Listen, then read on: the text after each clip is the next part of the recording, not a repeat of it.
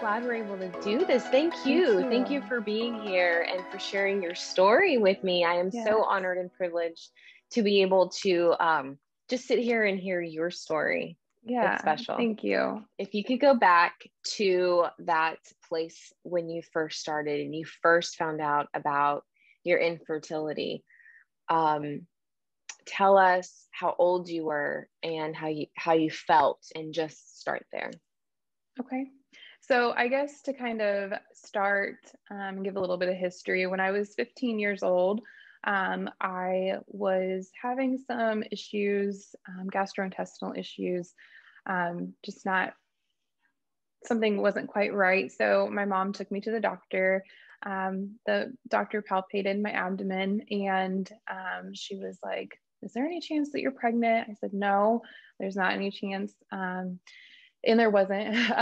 So she was like, "Okay, well, I would like to do a CT scan on you." And of course, she ran a pregnancy test anyways, because, to just kind of cover her own butt, which I understand. But so I went in for the CT scan, and they found an ovarian cyst. And they said the reason she asked me if I was pregnant was because she palpated my abdomen and thought I was 4 months pregnant. So just to kind of give you an idea of how large the ovarian cyst was. So she went ahead and, scheduled me for a surgical consult, and they moved forward with surgery to remove that. And while they were in there, the doctor made the decision to go ahead and remove my ovary as well. He said it was to prevent the likelihood of it reoccurring. So, of course, I always knew I wanted children. So starting then, I was like, is that going to affect my, likelihood of having children? He said, "No, you'll be fine. You have a million eggs, and you have another ovary, you'll be fine." And so, I always in the back of my mind thought that would be an issue, but I had regular periods. I didn't have any abnormalities after that was removed, because that was another thing. I was having some irregular periods, and that kind of prompted going to the doctor as well for that. So moving forward to when my husband and I got married, I was 21 years old. He was 27 at the time. So we had two nieces, ages 3 and 4. We knew that we wanted to have our children close in age to them, if at all possible, just so that we could have, that closeness. And we're very close to our families anyways. So we started trying, or I should say we just were not preventing. We weren't using any contraception or anything. So we were trying for about a year, and still nothing. So in 2016, that was in 2014. So in 2016, I thought that I was pregnant, but it just came up, the test was negative, although I was, I had like the tender breasts and, just kind of the weird, like really tired and everything. So when I took the pregnancy test, it turns out it was negative, but I did have like a heavier period afterwards. So I'm not sure if it just didn't take, at that time I was just like, well, maybe I was pregnant and I had a early miscarriage. So it was a difficult time at that time, 2 years into our marriage, and still no progress with our family planning and everything. At that time, we were seeing a lot of pregnancy announcements or birth announcements. So that was kind of tough. And so that also was when I started seeing more people sharing their infertility stories or their journeys through infertility. And so that kind of opened my eyes to the platforms of Instagram and Facebook, where people were sharing those journeys, and kind of made me realize like I wasn't alone. We weren't alone in this. And so that I think really helped kind of starting to explore those people and those different things, like the hashtags, that kind of fit with our journey. So October of 2016, I went to my OBGYN and they did blood work, a pelvic exam, and everything looked good on that end. So she recommended that my husband have a sperm analysis done, or semen analysis done. So we did, and they referred him to a urologist for that. And so we had that done, and came back that there was low sperm count and motility, as well as some morphology issues as well. And upon exam, a varicocele. So a lot of things kind of stacking up against us in that manner. The urologist decided to go ahead and start him on Clomid to see if that would help with his sperm count. So we tried that from February of 2017 to August of 2017, and they rechecked the semen analysis and not much change happened. So also one of the side effects of that medication is a increased or a high hemoglobin level. And so he actually had elevated hemoglobin, so he had to go donate blood to kind of fix that. Otherwise it can cause stroke. So we decided to discontinue that medication and they referred us to the fertility specialist, or the reproductive sorry. Yeah, we all know that word. Yeah, endocrinologist. Yes. So we had an appointment with them and we saw them in October of 2017 is when we started kind of with our first consult with them.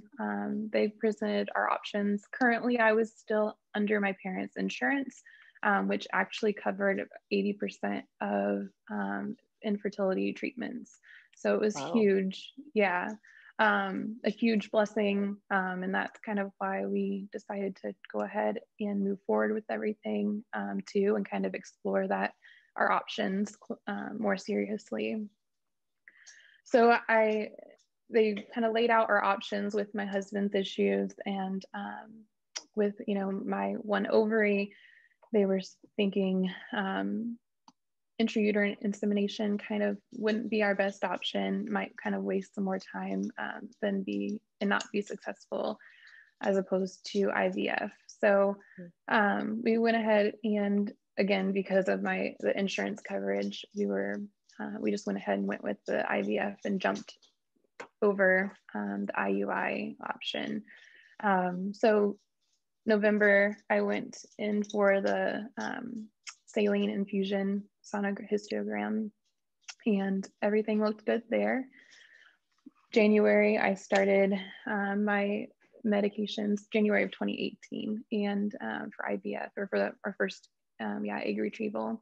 And we got 13 eggs. They did kind of say they looked kind of grainy, but they were happy with the number, considering I only had one ovary. But as the days progressed after fertilizing, the numbers just started dropping off very quickly on viable embryos. So ended up with only one it wasn't even an embryo yet. It was in a blastocyst stage. It was the stage right before that. But our plan was to do a fresh transfer, and the doctor said, if you want to go ahead and move forward with this, we can still transfer it and see if it'll be a viable pregnancy. So we went ahead and decided to transfer that, and we unfortunately did not take. So kind of went back to our drawing board, just kind of reevaluating everything. So the doctor recommended waiting 2 months afterwards to kind of give my uterus, time to heal, and also my ovaries to kind of the inflammation and everything, or just the stimulation, because I did have a very low grade amount of the ovarian hyperstimulation syndrome. I believe that's what the word is. I kind of forget. Yeah, you got it. Yeah. So, she wanted to take a break and just kind of let my body revert, kind of go back to normal a little bit, give it some time. So in May of 2018, we did our second embryo or IVF egg retrieval, so IVF cycle, and we got another 13 eggs. Seemed to be a number for us. But again, we only got one viable egg, and this time it was, or embryo. So this time it was an actual embryo that we got. And she wanted to do a frozen transfer this time. So give my body again some time, a break before we started back into, transfer. So we did that. And in June, we transferred, and it didn't take. So we were kind of back to the drawing board, what's going on, why. I think at that point, that was when she kind of was like, I think you have diminished ovarian reserve. It's not really that common, younger women. But, I think that's, what we're dealing with, just because of the quality of my eggs was not good. She said they were kind of the quality of a 40-year-old woman. So that was hard to hear. Just kind of, I don't know, just trying to understand, why am I, I'm very young. I shouldn't be having this issue. It was just kind of frustrating because it was hard not to look back at that 15-year-old experience, that surgery I had, and be like, well, would I be in the same situation if I didn't have that surgery? But who knows, So throughout all of this, my husband and I had been talking about adoption. Are we ready for that? Do we want to keep pursuing? At that time, it just made more sense to keep going with IVF financially, because it was covered. So much of it was, as opposed to, paying for a home study and all this other, the adoption itself. So I have a question for you. Yeah, absolutely. So because you're in Indiana, is that correct? Mm-hmm. Yes. And where we lived when we did IVF, I think it's where we lived in the South, and the coverage, we just didn't have any coverage. We had to pay out of pocket for everything. Mm-hmm. So I'm just curious, how did they allow like a certain amount of cycles? What were like the regulations? Could you just keep on going? What did that look like? Yeah, I think, I don't remember exactly, but I do believe it was like they covered, I think it was 3 cycles or 3 IVF cycles, and then the transfers, I think it was 3 with each one or something like that. So we did have to pay like out of pocket for certain things, certain procedures. And medications. Some of our medications were covered, but not all of them. So that part we did have to pay out of pocket. And then, there was, I think it was like a facility fee every time that we went down there, and did a transfer. There was a facility fee that our insurance didn't cover. It was just an out-of-pocket charge for the clinic that we went to. So. Okay, so they gave you those 3, and I'm assuming after that, then it's on your own. Yeah. Okay. So, so that's kind of what we were dealing with. And again, we were grateful that we had that for sure, that coverage. In August of 2018, that's when we were encouraged to look at their options, whether it be a surrogate, sperm donor and egg donor, or also, embryo adoption. Our clinic specifically did not really have a whole lot of eggs or embryos in their bank, in their for us to choose from, really, just because they had a smaller amount of, I guess, clients that had chosen that option. And so again, we kind of didn't really think about that as being an option for us at that time, just because of, looking into the home study, and just it would take more time too. And we were kind of on a time crunch. The insurance, ran out on me in July of 2019. So we were kind of trying to get all this done before that time ran out, so that we could be covered as much as possible. And so we had discussed, my husband getting the surgery to correct the varicocele and see if we could, use his sperm again and see if that was the issue or if it were my egg quality. There's just a lot of unknowns. I think we all understand when going through this process. That's kind of frustrating, but we just don't always know the exact reason why or what it is, what variable is not working. So we kind of discussed, how we would feel if we used a donor for whether it be the egg or the sperm and not for the other one for the other, how we would feel as parents if, not being a part of, one of us was a part of our child and the other wasn't. So we decided to use both a big egg donor and a sperm donor.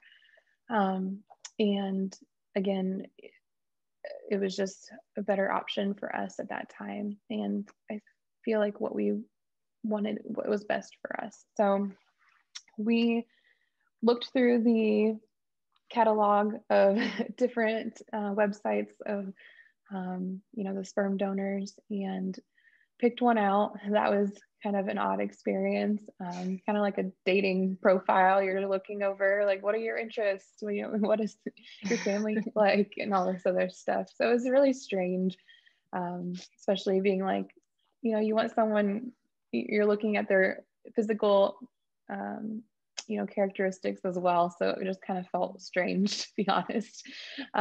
Being a married woman, you're kind of like, well, that's a good looking guy, he might have a good, I don't know. It's just a very strange situation. I'm sure. Yeah. So that was pretty quick for us to both decide. And then when it came to the egg donors, that was more difficult. We looked through our catalog that our clinic had, because they used, from Indiana, they used donors there. And our doctor recommended that we do a fresh retrieval for the egg retrieval, just because the likelihood of the eggs being fertilized was greater than if you had used frozen eggs. Okay. So that was what she had recommended. So we went with that. Our first one was currently in a cycle, and we wanted to see if she would be willing to do a cycle afterwards, but she was not available for that. Our second option, we had requested her and she backed out. She initially said yes and then backed out due to family issues. Our third option didn't respond at all. And then we gave our 3 more options just all together. We're like, let's just see if any of them are available. And none of them responded. So then the person that was kind of working with us, the consultant that was working with us on this, she was like, I've never had this issue, matching a couple with a donor this much before. And so Zach, my husband, and I were kind of like, well, what is going on? Why are we, being, I don't know, just told no several times, why is this being so difficult? Finally, they kind of came back with us in November and said, hey, we have someone who's not yet listed on our site. She just got cleared for to be a donor. Are you interested in her? Here's her profile. So we looked at her and we said, yes, we're interested. And she said she was available right away. So they started the medications, and she was supposed to go in November for the egg retrieval. However, on her way to the appointment, she was in a car accident and her car caught on fire. We're like, what in the world is going on? And she was okay. She was fine, safe, which we were, happy to hear. But they were like, she was like, if I can still come in and donate, I will. But it was too far, she had missed that time, little time frame. That's kind of a crucial, you're limited on your time frame when you are donating, you're going through that egg retrieval. So they said, unfortunately, we can't do this cycle, retrieve this cycle. So we'll have to try again. she was fortunately willing to do it again. And even though our doctor was kind of came back with us afterwards and was like, you know, before you want to move forward with her again, I do want to let you know I wasn't thrilled with the number of eggs or follicles that she had. She didn't respond as nicely as we had hoped. And this being her first cycle, they didn't know how she would have responded or was going to respond and everything. Okay, so I have a question. Mm-hmm. Okay, so when your clinic is looking at these women, are these women going in with the idea of helping individuals like yourself? Okay. Yeah. So yes, they do get compensated for being donors. I don't remember exactly the amount. I want to say it's around 5,000 for each cycle. So it's a significant compensation that they get.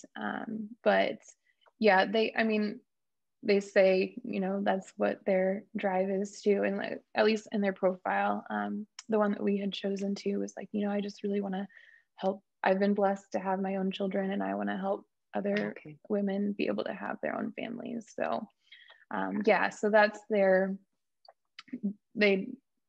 go in and they have to go through all this testing and everything, questionnaires, psychological evaluations and things like that. So they are screened for, yeah, absolutely. So they weren't thrilled with the number of follicles that she had, but we had so much trouble finding a donor to begin with, and we were, you know, finally really excited about this donor. So we went ahead and asked her to donate again or do a cycle again, and she said she would. So in January of 2019, she had the egg retrieval done successfully, and they fertilized the eggs, and we were left with 4 embryos. I wanted to mention, when my husband and I were first starting to, you know, talk about our kids' names and everything way back when we first started dating and everything, we had only come to agreement on one, and it was Jaden, J-A-D-Y or J-A-Y-D-E-N, but we were going to spell it, you know, change the spelling depending on the gender, because we liked that name for both genders. And so the egg retrieval and fertilization actually happened during Winter Storm Jaden here in Indiana. So that was just kind of a neat little coincidence, or if that's God wink, if you want to call it that too. And so that's what we thought at the time too. We're like, whoa, maybe this is it, you know? And so I also wanted to mention, during the whole egg donor process, searching for that, they did run blood work on me again, more closely looking at, you know, coagulation time or issues, things like that, recurring pregnancy loss. So like a fertility screening panel that was it was very relatively new. I think it had come out within 6 months of that at that time, that kind of just screened for to see if you're genetically, it looked at your genetics, I should say, to see if you're going to have recurrent pregnancy issues or things like that. And I actually came back with positive, or I did test for recurrent pregnancy loss, as well as they diagnosed me with lupus anticoagulant syndrome, which is it's not lupus, the disease lupus, but it has to do with your blood clotting. And therefore, when the embryo is trying to attach to the uterine lining, your blood, the blood supply to that actually ends up clotting, and that causes miscarriage. So so that is partly, I think, what was part of the issue underlying too. The solution to that, to kind of help, you know, treat that or prevent that from happening is to be on a anticoagulant injection. So I was on a heparin, or I can't remember the name of it, but it was a Lupron, or not Lupron. Anyways, it was in a daily injection. I know, and you would think being on it for so long, I would remember. But basically, it was a daily injection that you had to do, and so my doctor was like, well, let's, for your next transfer, we'll try putting you on this, and but we'll wait until we get a positive pregnancy test, and then we'll start it. We did the first transfer with the donor embryo in, I believe it was March, and it was failed. And that's when the doctor, recommended switching to, as soon as I had the transfer, starting that anticoagulant injection. Okay. And so we had another transfer the following month, and again, it failed. But I did actually get a positive pregnancy test at that point. We didn't know it was going to fail. We made it to the 5-week ultrasound. My numbers were slowly rising. I think I was at 16, I think was my beta. So just barely positive, or just not very high at all. And she was actually kind of concerned about it being a fallopian pregnancy, or that it had traveled. Yes, thank you, ectopic. And so she was monitoring my levels very closely in the upcoming days. And we made it to the 5-week ultrasound. There was a yolk sac, but there was nothing inside. So she said, maybe it's still kind of early. We can continue with medications and see if it does, if it does progress at all, if it is viable. So we opted to do that, continue for another week and see if the embryo or the fetus would develop. And unfortunately, it did not. So at that time, we were kind of left waiting for me to have a miscarriage.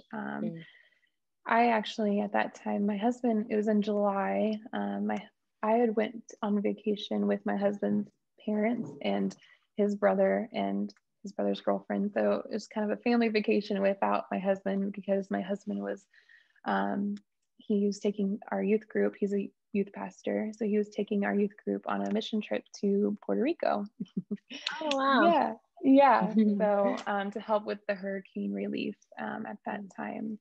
So we were apart, and it just so happened that I ended up having my miscarriage finish out while I was on vacation without him. And that was pretty difficult. It was hard being apart for that, and we knew it was coming, but we just didn't know when, so it was hard for him not being there, but I think it also kind of made us stronger, and just, I don't know, we had to just be thankful for each other and what we had and everything. So anyways, after that, we were just kind of we had 2 embryos left, just kind of sitting, where are we at? So do we want to do 2 more transfers? Do we want to do 1 more transfer? And we had decided that we would just transfer the last 2 embryos and do 1 more. And then, then we would be done with IVF and move on to adoption. That would be it for us. Throughout this whole process, grieving was a huge, it seemed like it was always something more that you were grieving over, whether it be a dream, or the thoughts that you would have, what your children would look like, if they would have your features or his, or, all those things, which I'm sure we've all, processed, or at least had those thoughts throughout our journeys. And it's just, this was another thing, okay, it was just a final, I guess, a finalization, or just seemed to finalize things for us. Like, this is it. This is our last shot. So after my miscarriage, I didn't have a D&C or anything. I did pass, what I believed was all the tissue. And so they said, okay, well, whenever we waited 2 months and to see if, just give my body time to heal, and then we would do our final transfer. And I didn't stop bleeding for, I think it was about 5 weeks. I finally got my period. I think it was around 2 or 3 months after my miscarriage. And at that point, it didn't stop. It was just pretty heavy and just abnormal for me. And like I said, it went on for about 5 weeks. And finally the doctor was like, I think we need to do a hysterectomy or hysterectomy, a hysteroscopy. Yeah, thank you. Mm-hmm. And so I went in for that, and they did find a polyp in my uterus that she removed. And afterwards, she was like, I think we're okay. I think everything else looked good. Now that we removed that polyp, we'll just wait for you to start your period one more time, and then we can do the transfer. So in January of 2020, we went in for our transfer of our last 2 embryos, and we finally got a positive beta in February. So that was still so scary for us, just after everything, like all of us, I know we've all been there, just waiting for the beta to rise and see if it's, if we're in the clear. I don't think it ever leaves you, that anxiety or that worry, even through pregnancy. You're worried, am I gonna make it to the next week or the next trimester even? It just kind of, it's always anxiety, it's always there. But it did rise, and it looked much better than the last time. They were still kind of low as I compared them, of course, to other people's that I was seeing post their numbers. And of course, you're always like, oh, my numbers aren't as good as theirs. Is this going to work? But we were blessed to have a good, pretty uneventful pregnancy. And our daughter was born in October, so we were thrilled to have that, and we named her Jaden. The one thing that kind of we found out later on, after Winter Storm Jaden and all this other stuff, the God winks there, we decided to just look up the name and see what it actually stands for, and it actually means God has heard. And so then we were just like, okay, it's just amazing. Yeah, just another God wink. So then we're like, well, we can't change your name now. It has to be Jaden. Not that we were considering it, but it's just throughout all of that, it was so difficult to stay positive a lot of times. I know I yelled at God so many times. I was so angry and sad and frustrated. I didn't understand why I had such a strong desire to become a mother and be able to experience pregnancy and carrying my child. I didn't know why I had that desire if I wasn't going to be able to have that, and now I know that God had other plans, and I can't imagine my life without Jaden. I can't imagine her being a different child, I guess. Of course, I always wonder what those other embryos would have been, what children they would have become. But again, I know that God has a plan for everything. And I don't know how many times people told me that throughout our journey, and how irritated I got at that. Like, okay, I know it doesn't make things easier by any means. But at the same time, you do know that that's right, that it's true. God does have a plan for everything, and his timing is great. If that pregnancy had come to full term, before I had a miscarriage, that one, we would have been having a baby right at the beginning of all of this COVID and everything. And I don't know what that would have looked like or anything. So, yeah, it's just interesting to look back and see all that. So, for sure. Wow, what a journey that you have been on. Congratulations. Thank you. Yeah, gosh, it's hard. It is so hard, no matter the diagnosis, no matter what you're facing in infertility, and it looks so different. Mm-hmm. It can look so different for everyone. Yeah, and it's a difficult road. Mm-hmm. Did your friends or did your family know, like when you were vacationing with them, when you had your miscarriage, did they know what was going on? Yeah, they did. Mhm. We were very open with our whole process. Initially, we tried to be quiet about it, but then it was just with appointments all the time and everything, it just became really difficult to hide it. And honestly, it was so much better mentally and emotionally for me to be open about it, as instead of trying to battle this or go through it alone, Yeah, isolating myself. Um, yeah, so they did know. We told them that that it had failed, or that we were having a miscarriage, and um, we weren't sure when when it would actually end up happening. I guess when I would pass everything, but yeah, it just happened to be with them, and they were very supportive. They tried to make the best of the trip before it actually happened and everything, and just trying to allow me to be able to relax and kind of rejuvenate, even though I was battling with this emotionally and yeah. physically too. But yeah, they were very supportive, and I'm thankful that they were there. That's so good. I think it makes a world of a difference doing this alone or doing it with Mm-hmm. just people who just know and who can be there for Mm-hmm. your support.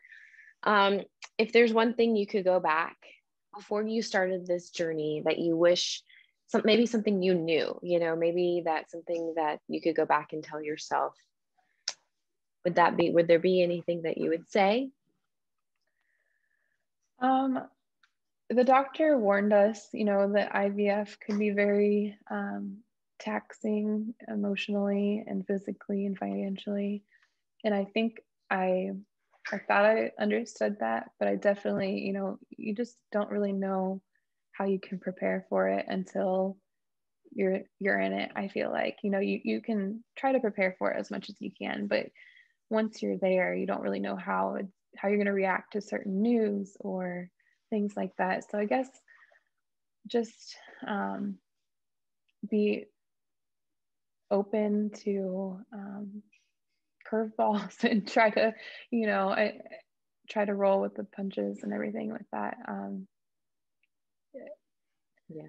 It's so hard to know what to expect, but not only that, but also just be patient.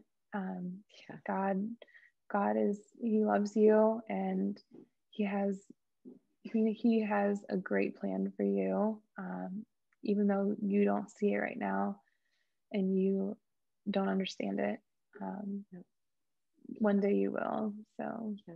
Yeah. And sometimes that is so good. Like that means so much more in that moment, in that dark moment when you have nowhere to turn and you are just feeling so heavy. mm-hmm. Sometimes those words are just like all you need to get through that moment or that day. Mm-hmm. For sure. Um, if if somebody who is watching this is going through or considering egg donation or embryo adoption or getting a sperm donor, is there any advice that you would give them? Don't rush it. Don't feel like you have to make a quick decision. Take your time, and if you can, Yeah. and just kind of explore your options. I just don't. Also, I guess I put a lot of thought into how am I going to feel, explaining this to my child, and just trying to make her understand why we chose this. And why, you know, that she is loved, you know, and it's not that her donors didn't want her at all, you know, by any means. It was that they were willing to help her and her dad create a child for us to love. And so I guess kind of you can consider that too, and don't look at it as you're not going to be able to make an impression or have, you know, even though you're not DNA, they're not your DNA, they're still yours, and it doesn't make you any less of a parent because of that. Yeah, absolutely. Yeah. Yeah, wow. A lot of good stuff here. Thank you so much, Danielle. Thank you for just, you know, being open. This is a very you know, a lot of people choose not to talk about it. And I think there's healing that comes from talking about it. And not that one way is right or wrong. We all handle it differently. But I think it's for those who are watching this, who are going through very similar steps as you have. It's super helpful. It's super helpful because I think it's hard to find this stuff that people are willing to share. So thank you. Yeah, thank you. I appreciate you, you know, being open with your story as well, and opening this platform for others to share their stories. I decided that, you know, if I'm going through this, God has me going through it for a reason. And I wanted to be able to share it if I could with whoever is going through similar things, and just to give them hope and light in their time of darkness. And so that's kind of what I've tried to do as well, and just be open and make the best of our journey and be a witness that God is good through it all. And so that's so good. That's so good. I know that speaks to so many hearts too.